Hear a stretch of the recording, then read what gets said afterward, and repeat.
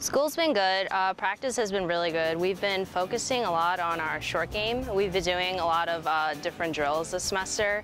We have a new system going on, and when we do these practice drills, we're like not just doing them, but we're thinking about like what just happened and if we made the right club choice, and we're trying new things with chipping and stuff, so I think it's really good.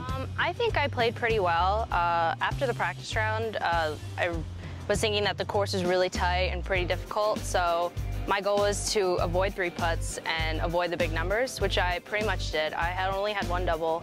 I didn't have any 3 putts, so I was really happy with my game.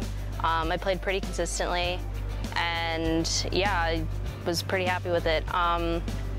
As a team, we didn't play as well as we wanted to, even though we did get in 3rd. We did win it last year, so I think our goal was to win.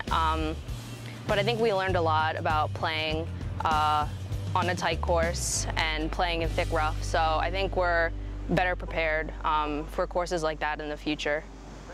I think overall as a team we're looking for a win, definitely. We haven't won a tournament since last year at Bucknell, so Kingsmill, we're pretty comfortable with the course. Last week, a couple weeks ago when we played, we shot some pretty low numbers.